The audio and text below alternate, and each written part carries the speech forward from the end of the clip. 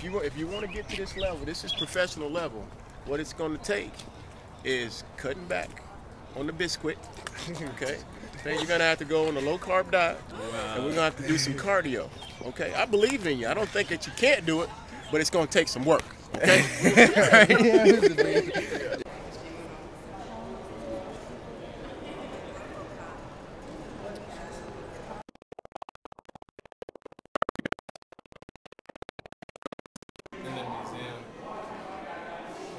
Leonard, Urban Museum in Charlotte, and we're learning about America's history, and we're looking at old clothes and stuff. what have you learned so far? I learned a lot about where slaves lived and how they didn't get paid as much for as people who had lighter skin, and they just get paid as much when they pick cotton. I learned that.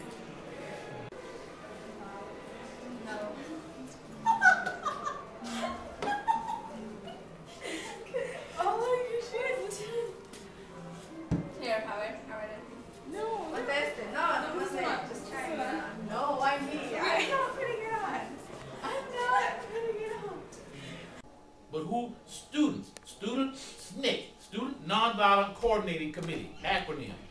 Students all over the country and the world, because some are foreign exchange students from other countries, students from universities out in the United States, answered the call. One of the clips that you may be able to see at the lunch counter, and that lunch counter sit-ins birthed right here in North Carolina. 4 students in North Carolina A&T, Greensboro, saw wrong and decided to boldly step up and make it right.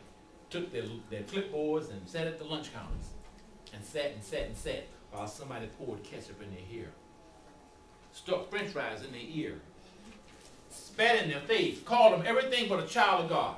See, I would have flunked that test. I would have hit somebody a long time ago because I'm not nonviolent. But they had to be a very special brand of students, a very special student. And his mother was one of them. But his mother was not there. We all have met our family. But you know, I just know I couldn't have done that because it took a very special kind of student.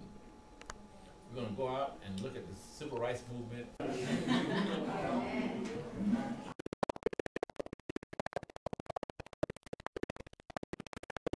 Definitely not possible physically, but you can do it with food. So you learn how to do, like you said, Chinese food. You work with a wok and everything like that. A really great thing about that is that before you actually focus on the country that you're going to be working with, you actually learn about it upstairs in the classroom. A lot of people don't know that. A lot of people who cook every day don't really realize what they're doing. Like the one-pot cooking method was actually established in Africa. You know, so you learn things like that. All the food that's produced in there comes to this lab. And this is our Essentials to Dining Room lab, which is a freshman lab.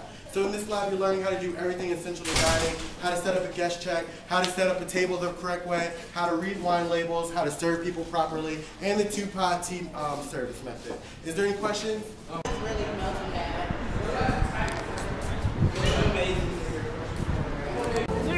Oh, that one is so cool. The little ballerina.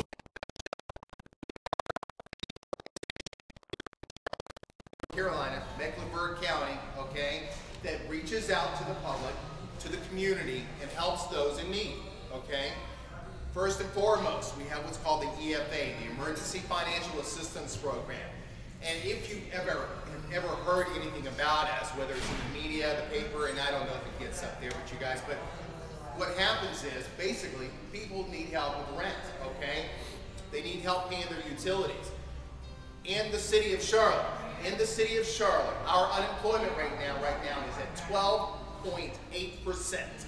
12.8%. I think the nationwide average right now is like at 9-something.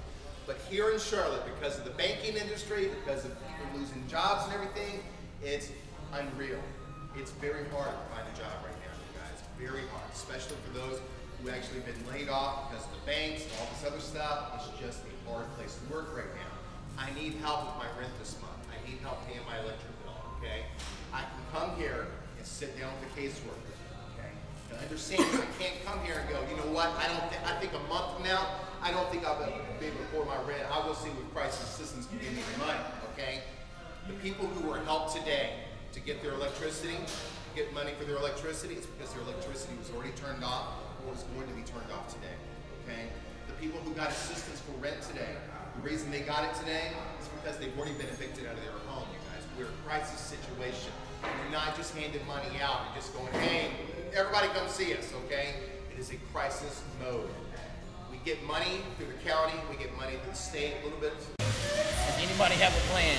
Yeah, so like some people do jeans, some people do shirts, stuff like that.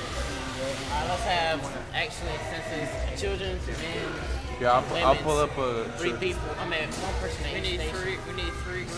One person. Yeah, we need 3 groups. From this whole group, we need 3. But 1 people at each, clothing line, and then like a lot of people here. You know what I'm saying? Everybody. Yeah. Feel what I'm saying?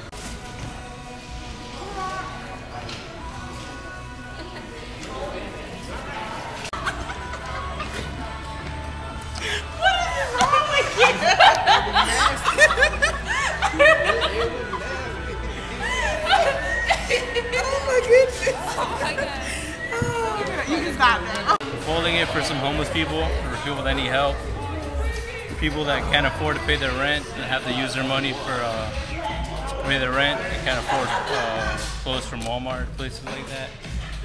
You know, we're just helping them out.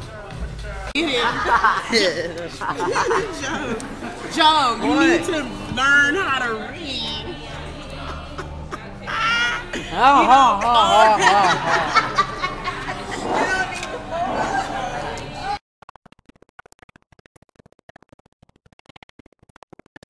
I'm volunteering after college with YLI because I learned a lot from YLI and I wanted to give a little bit of my time back to it. We have 4 key components about YLI and things that we incorporate in all our service. One of our components is vision. Whenever you start a service project or anything in life, you have to have a vision of what your goal is, right? So YLI is all about goal setting, especially.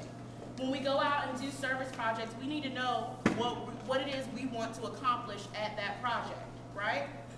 Right, my fellow YLI? Yes. Okay. Y'all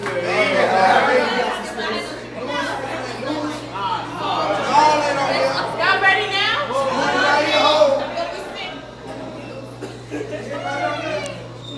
Oh, you might have to get right there. Oh, TJ, hold my butt, TJ. Ready? 1, 2, 3, go!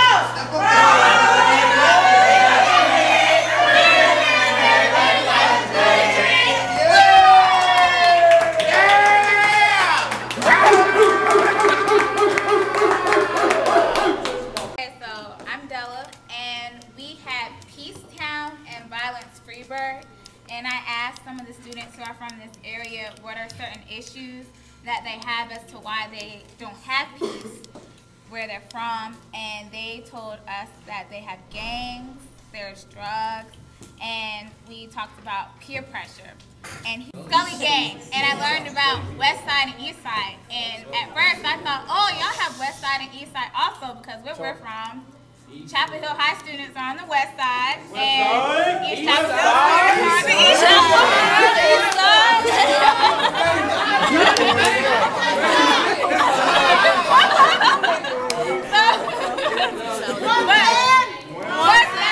Our east side and west side was completely different from what the east side and west side here.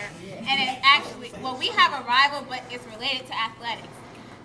Here there is a rival, but it's related to where you're from, which side of town you're from, what school you go to.